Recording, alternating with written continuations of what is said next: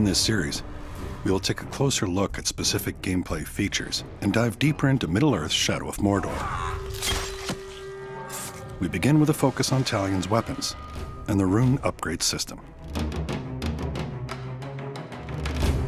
Runes add powerful buffs to Talion's weapons and are dropped as loot when enemy captains are vanquished.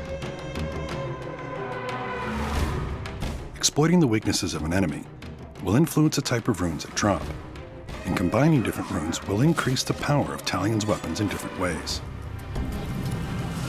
Epic runes are rare and powerful upgrades that can make Talion's weapons even more legendary. Crafting epic runes to his sword Earthveil, his bow Askar, and his dagger Akarn will make them known and feared by every beast and enemy in Mordor. Finding an epic rune requires Talion to dominate a captain and have him deliver a death threat to his war chief. Hearing that Talion is after him and is promising a cruel death, the war chief surrounds himself with bodyguards for protection. You want to fight? All he's got to do is ask. Defeating the war chief and his gang is no easy task, but the reward is great. With the death threat fulfilled, the war chief drops an epic rune.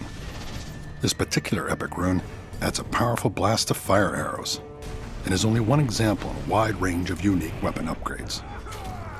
Through a variety of customizable rune combinations and his weapons, Talion will become a legend and brandish an arsenal without equal in all of Mordor.